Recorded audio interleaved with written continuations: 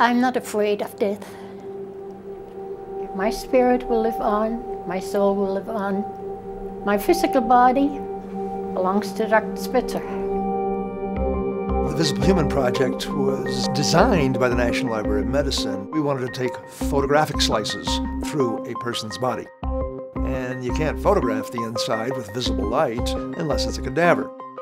This is the most high-quality imagery taken of an entire human body that exists.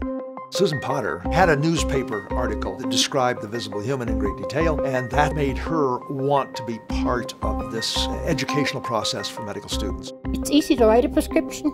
It's easy to give an injection. There's more to it than that. And that is my project, through the visible human, to bring information and teaching to the entire healthcare profession.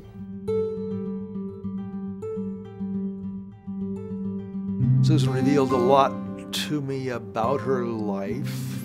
I was accused of keeping her alive just because she was living for donating to be part of this project.